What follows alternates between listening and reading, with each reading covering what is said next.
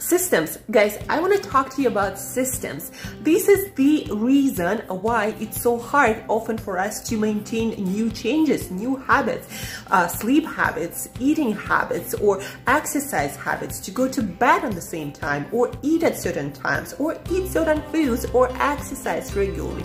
It's all about systems, or better say, not having them. And that's what I work on with my clients. I help them to build systems, to introduce new habits, and to keep them for life, to keep the results for life. It's all about systems. When you first begin that life, you know, it's not natural. Like it's very exciting at first, but eventually you need like some normal life kind of stuff. Systems. Yeah, you need systems. Like you need ways to live, and it seems like that's what book that just came out. They go to work. People wake up at a certain time because that's when they need to be at work. When you're remote and you can design your schedule and all the routines as you want, a lot of times you start to understand that you don't actually know how to do all of that.